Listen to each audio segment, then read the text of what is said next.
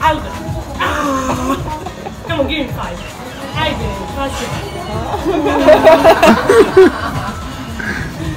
That's her eyes. Oh my god. She's not thinking.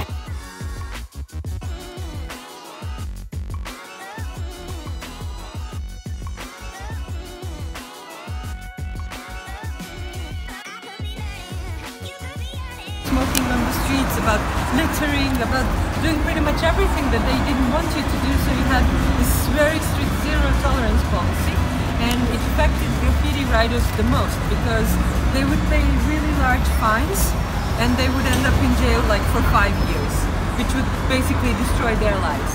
So what couple of the artists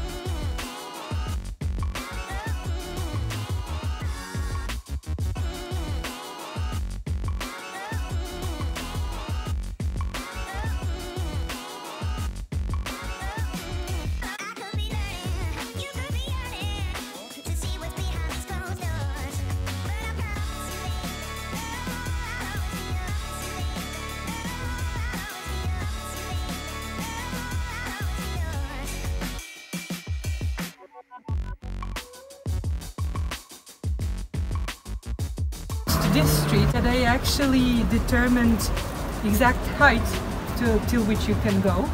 So that was the first thing, and then they had this rule that you had to have a small garden in front. So it was something like 5 meters away from the street you can start building your house. You know, it couldn't be like right, the entrance could not be right at the street. It's actually considered to be one of the most beautiful streets in Belgrade, because here you can actually see how the old Belgrade between world wars used to look like. You know, what was the atmosphere. What does it mean for wealthy people? There used to be quite wealthy people, you know, those who actually recognized the potentials of what Serbia can offer. For example, my father is from central Serbia, from a city called Jagodina, and they used to have the biggest production of turkeys in Europe. And they had the best turkey ever because the French used to import turkey only from them. Because in central Serbia you have a lot of walnut trees. So they actually fed turkeys to walnuts, and because the walnuts are very fatty, they, you know, their breasts used to be quite succulent, you know, they were not dry. And, you know, those people who recognize that, they kind of get wealthy quite relatively quickly, you know. And there was, I would say, at least 30 of these people who left all their belongings to either to certain foundations that they started, or they left it to the city after they died. And that was until World War II. After that, you know, nobody really had this kind of activities anymore, because everything belonged to the government. So if it belongs to the government, everything belongs to you. So that was a communist system. He was of Serbian origin, born in Croatia, which at that time was Austro-Hungarian Empire. Studied in Budapest, in Vienna, in Paris, and lived most of his life in States. So I would say he's a person which you can't really put in a box. Very extraordinary. I think he spoke 9 languages, if I'm not mistaken. Among other Hungarian, which is a nightmare to learn because I tried to learn Finnish. I kind of didn't work.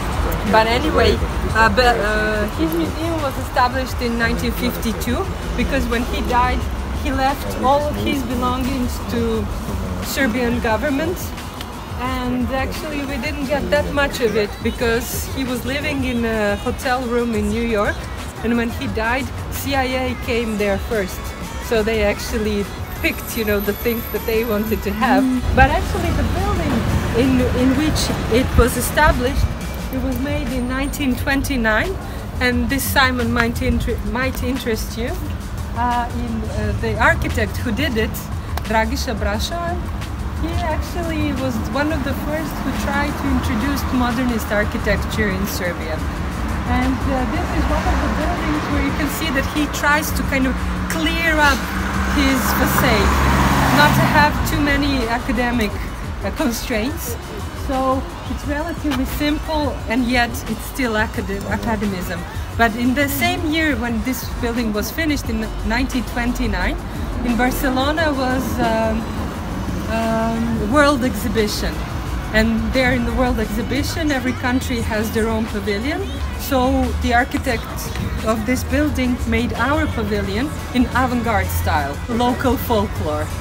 And that was the time when only 3 pavilions, like our pavilion of Kingdom of Serbs, Croats and Slovenians, and a pavilion that was constructed by famous German architect Mies van der Rohe, and Swedish pavilion were in the avant-garde style. And that year the prize for the best architecture for the pavilion won Mies van der Rohe.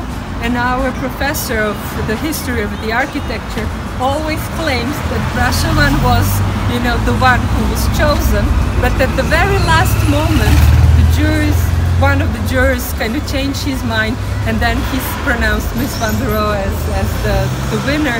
So we were actually robbed of the first prize for the avant-garde building.